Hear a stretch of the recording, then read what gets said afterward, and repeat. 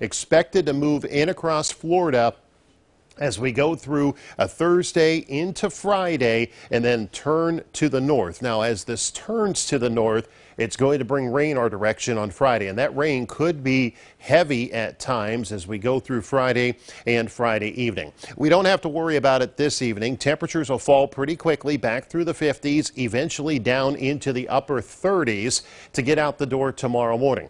Another great day expected tomorrow. Mostly sunny skies around, temperatures building nicely into the mid to upper 60s on through tomorrow afternoon. Dry weather continues tomorrow evening, but the change overnight will be an increase in clouds, especially late tomorrow night into early Friday morning. And here comes that tropical moisture northward. I do look for rain showers from south to north starting Friday morning, and then rain, moderate rain, even heavy at times through the day Friday into Friday afternoon and right on into Friday evening and night. A big old soaker moving our way for Friday and into Friday night. Going to be watching even for a little bit of that urban type flooding as some of those showers train. There's a sneak peek at some of the modeling, spitting out anywhere from 1.5 inches to up to 3 inches in some spots before that rain moves out of here Friday night. Not tonight though. Mostly clear skies, 38.